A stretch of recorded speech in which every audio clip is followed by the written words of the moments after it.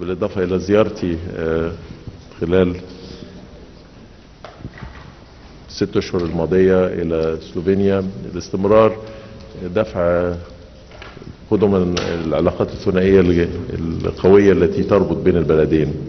مصر كانت أول دولة عربية وأفريقية تعترف بدولة سلوفينيا عندما استقلت وأقامت تمثيل دبلوماسي، ونعمل على توثيق العلاقات في النطاق السياسي والاقتصادي والثقافي. عقدنا خلال زيارتي لسلوفينيا الجولة الثانية للجنة الاقتصادية المشتركة، ووضعنا عدد من الاتفاقيات فيما بين البلدين في مجالات مختلفة للتفاوض، وإن شاء الله اتفقنا على تسريع المفاوضات حولها حتى يتم توقيعها خلال لقاء آخر يجمعنا. في الحقيقة أثمن كثيرا مواقف سلوفينيا المبدئية إزاء القضايا في المنطقة. Issues in the Arab region, especially towards the Palestinian cause and the Israeli war against Gaza. Slovenia took initial positions that are in line with the principles of the international law and the humanitarian principles. It was one of the first countries to call for ceasefire and to take procedures to protect civilians and the entrance of aid. They also refused the issue of displacement of the Palestinian people. They take these positions either in the framework of the European Union or in the framework of Slovenian membership in the Security Council. They voted for the resolutions of the UN General Assembly, and they also voted in the Security Council to accept Palestine as a full member in the United Nations. I'd like to appreciate these situations and positions. They are based on a ground of principles that gather both of us and enhances the relationships between both of us. We tackled in our discussions all the aspects of the bilateral relationships and the issues that are regional and international and of mutual interest. Of course, most of the deliberations focused on the situation in Gaza and the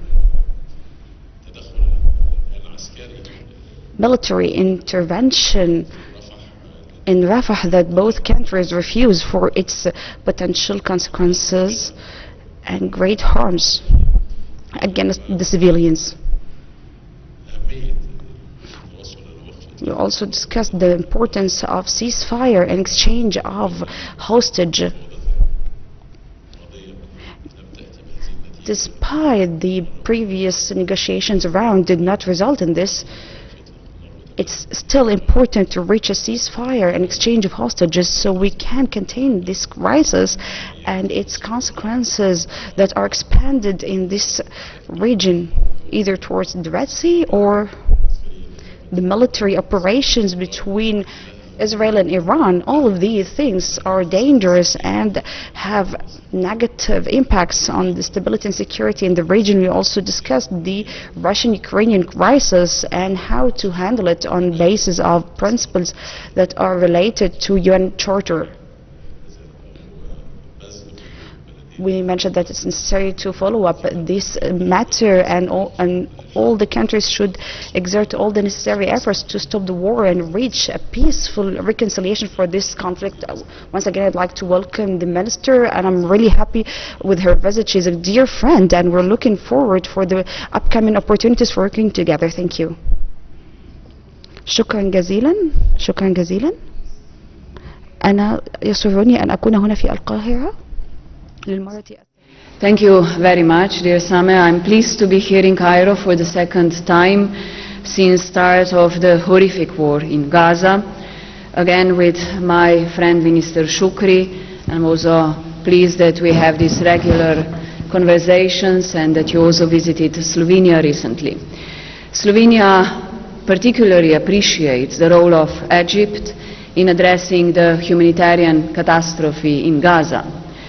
I visited yesterday Egyptian Red Crescent in Al Arish and went to Rafah border crossing, where it's very shocking to see that the border crossing is closed for today, 5th day in a row. I can see or say you are doing extraordinary job for people suffering in Gaza. Hunger and starvation as means of war are unacceptable. It's of utmost importance that Israel allows humanitarian routes to reopen and ensure that food, medicine and other life-saving necessities reach the people of Gaza. A use of famine, a use of starvation as a weapon of war is more than a shame.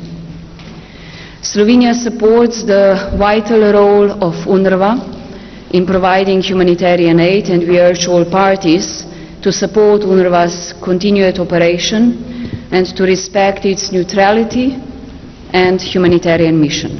Since the 7th of October last year, Slovenia has significantly increased humanitarian aid funding for Gaza. Almost €2 million were distributed to UNRWA, also a World Food Programme and ICRC. And in this year, we have so far allocated €500,000 to UNRWA. We have also provided 2 shipments of in-kind aid to Gaza in February and April this year. We're also considering now the new additional requests from Egyptian partners to allocate additional humanitarian assistance. A contingency plan for the delivery of the humanitarian aid is needed. Israel is not only violating fundamental moral norms, but also international law. And Slovenia, as the Minister mentioned, repeatedly called for immediate ceasefire. We saw violations of humanitarian law, violations of human rights law in Gaza, with killings almost 35,000 innocent civilians, among many children and women. We see forced displacement of people. Today in Rafah, the military operation is continuing, and we see another forced displacement and evacuation of innocent civilians, and these are violations under international humanitarian law. More than 1 million people are at risk of hunger and forced eviction, and we are strongly against the Israeli plan for displacement Palestinians and for current military operation in Rafah. We strongly condemn it, and we repeatedly call for Israelis to don't go ahead. So don't do it. Israel must also stop the settlement expansion, and legislation prevents settler violence, evictions and forced transfers, and ensure the perpetrators are held accountable. Settlements are illegal under the international law. I am shocked that 103 journalists, as of these days, this is a report of Reporters Without Borders, have lost life for their work in the past 5 months. More than 100 journalists reporting on what is happening in Gaza, and new journalists are moving out of Rafah. It is absolutely unacceptable. Slovenia opposed planned Israeli attack on Rafah and urged Israel to refrain from executing, and we are disappointed that Israel decided to start this operation, and urging Israel to stop it immediately. We consistently call for a ceasefire and the initiation of peace talks. This call is even more critical now, as we must prevent the conflict from spilling over in the region, and Slovenia is disappointed because the negotiations between Israel and Hamas has not moved further, moreover stopped. I encourage Egypt and Qatar to proceed with its active role as mediators, and I do hope soon further negotiations and in their efforts to achieve a sustainable peace will continue. Just the ultimate goal, you know that Slovenian government these days launched a procedure for recognition of Palestine, and the ultimate goal must be a lasting two-state solution with peaceful coexistence between Israelis and Palestinians. We did an important step, irreversible step this week in Ljubljana in the process of recognizing Palestine.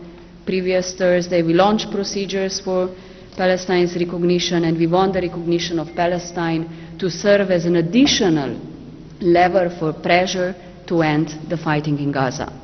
The region needs restraint and de-escalation. Actions that could further increase tensions should be avoided and any potential miscalculations prevented.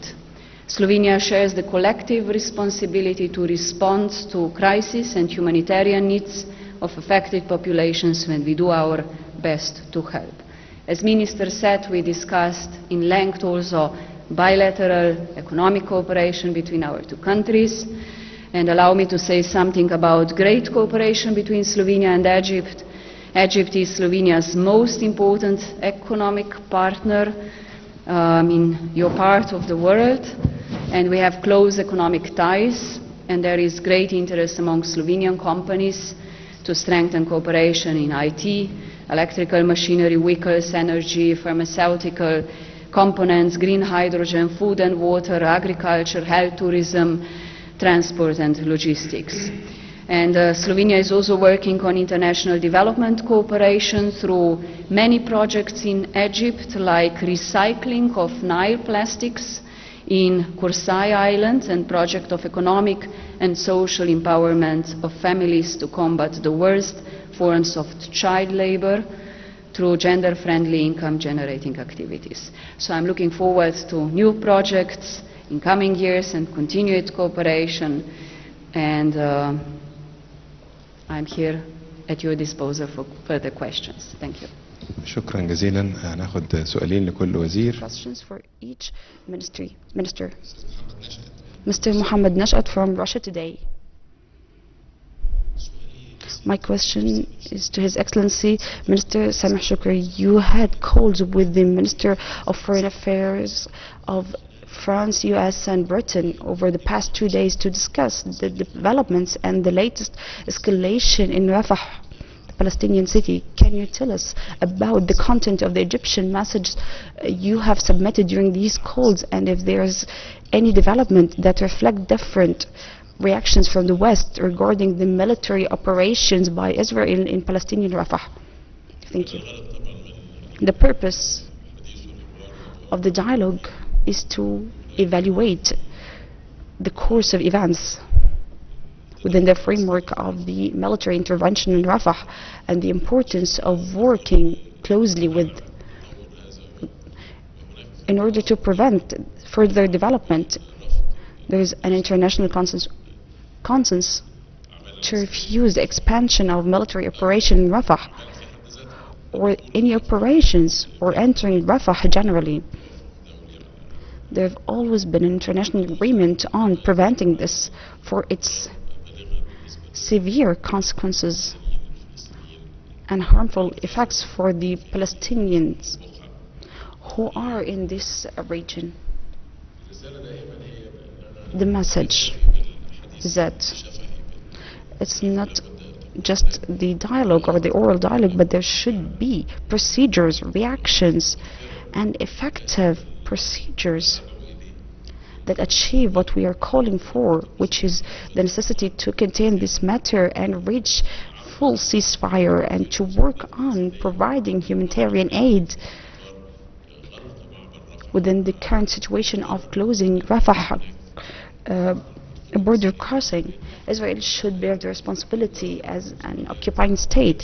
It should provide the aids for the Palestinian people. It's necessary to open Rafah border crossing because large amount of aids are waiting to enter there from different countries. In addition to the great efforts exerted by the Egyptian Red Crescent and the Egyptian donations with the vital supplies to the Palestinian people, the border crossing should be open again in order to enter these aids. We keep communicating with our international partners to call for this interference by the international community and to depend on the available mechanisms, either the Security Council, the UN General Assembly, or the bilateral relationships, to support further dialogue and positions and policies that are announced with practical, physical procedures that achieve the result we seek for. Report من وكالة الأنباء السلوفينية. هذا السؤال للوزيرة الثانية فايون. في الشهر الماضي رأينا قرارات من Gaza, but they have been largely unsuccessful. So what, in your opinion, should the international community do to resolve the conflict in Gaza? And also, how could Slovenia's eventual recognition of Palestine contribute to solving the conflict in Gaza? Thank you. It's okay, I reply in English, I believe. Thank you for the questions. You know, I was visiting last weekend also Israel and Ramallah in attempts to talk with our counterparts how to ensure an immediate ceasefire and how to ensure that the agreements on release of hostages and consideration of permanent ceasefire can be reached. In absence of any positive sign coming from Israeli government, also in my discussions there, we decided in the government of Slovenia to launch the procedures for recognition of Palestinian statehood, meaning that we also want to see an impact on the ground with creating certain pressure. That means that we want to see that there is a progress in the talks for the agreement in Cairo, for the ceasefire and the release of hostages, and also to see that the Palestinian authorities in Ramallah can rebuild trust and take also control over Gaza. So everything we can do to ensure that there is a ceasefire, that there is additional humanitarian assistance to prevent further escalation in Rafah and reopening of border crossings, and serious discussion about the further political architecture, meaning two-state solution, to seriously implement it with the purpose of living in security and peace, Israelis and Palestinians side by side. The situation is deteriorating. What we are seeing is what I said before, famine and starvation as additional tool of war that is unacceptable. There is generation of children without having any food, without having any infrastructure or schools or medicine or water. And this is something that will seriously have consequences also in the long run. I visited yesterday a hospital in Al-Arish, the Department of Children, and I have said that it's shocking to see the kids that lost their freedom and most probably lost their life and vision for the future. Thank you. This is Ahmed Mahran in Sky. Mahran from Sky News. Excellency Samah Shoukry, since Israel took over the Palestinian side of Rafah border crossing, media kept analyzing and explaining this escalation step and its consequences on the peace agreement between Egypt and Israel. Does Egypt consider the Israeli escalation in Rafah is a violation to the peace agreement, and what are the Egyptian response options to this escalation step, and to which extent the latest development in Rafah affect the Egyptian role in the mediation between the two sides, Israeli and Palestinian sides? The peace agreement between Egypt and Israel is a strategic option taken by Egypt more than 4 decades ago. It's the main pillar in the region to achieve peace and security. This agreement has its mechanisms to be activated or enabled to tackle any violations that have taken place.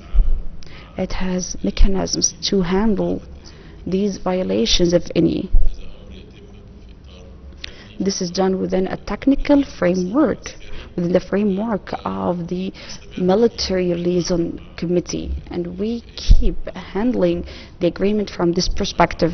As for the second part of your question, Egypt always works on containing this crisis in order to reach to immediate ceasefire and release of hostage, and we exerted lots of effort with the United States and Qatar months ago.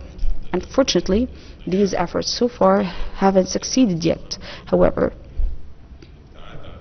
this is not an indicator to avoid providing support to the parties in order to achieve this goal, because it's vital to protect the Palestinian people. The work is not only for the current situation in Gaza, but it's for the later on, within the framework of political position towards the two-state solution and the establishment of the Palestinian state. Of course, we'll keep continuing exerting efforts with other partners, but there should be a political will that would achieve a result in this regard. We call upon everyone to go through these negotiations with flexibility in order to reach ceasefire, because the humanitarian situation is unbearable and the physical damage is shocking. The amount of damaging and the loss of life shouldn't continue this way. The parties should reach an agreement. There are moderate propositions that fulfill the needs of both sides. These proposals should be agreed upon so a truce can be reached, in addition to exchange of hostages and handling the tough humanitarian situation to prevent also any kind of continued displacement that may liquidate the Palestinian cause and the Palestinian people from their lands. The Palestinian people are careful about this. Thank you. Mr. Muhammad Hijab from Al Ahram newspaper. سؤالي لمعالي الوزيرة سلوفينيا. في فبراير الماضي زار معالي الوزير سامح شكري سلوفينيا. Mr. Sameh Shoukry came to Slovenia and participated in the economic committee meetings for both countries. Can you tell us about the reflections of this visit between Slovenia and Egypt? What is the reflection of this visit and its importance in the economic and trade cooperation fields? Another point regarding the investment conference to be held between Egypt and the European Union in next month. We'd like to know Slovenia's vision to this conference and its importance and the Slovenian companies' readiness to participate in. Thank you. Thank you very much. First, on the conference in Cairo, end of June. I think it's a great opportunity for the boosting investments and cooperation. So I said to Minister Shoukry that I will encourage Slovenian companies to attend the business conference in Cairo. There is a great potential between our two countries, and on the recent February Economic Committee we discussed how to improve our cooperation in the fields I mentioned: agriculture, artificial intelligence, hydrogen, renewables. There is quite some agreements on the table that are in the pipeline to finalize. There has been some decline in the trade, but it's good to note that there is a growing interest to boost our economic cooperation. And not only business and economic cooperation, but also tourism. Tourism is something that Egypt is very popular destination also for Slovenian tourists. The same goes that we would like to attract tourists to our country that is very rich by forests, nature, water, clean air and recreation. So we exchanged a lot of thoughts how to bring countries together, bring maybe some ideas on seasonal workers, on better air mobility, connectivity. So it's good to have regular visits. We agreed to have soon another economic commission to see how to move ahead with the agreements and how to exchange our know-how on certain fields of cooperation and expertise where we can be best, or in Egypt or in Slovenia.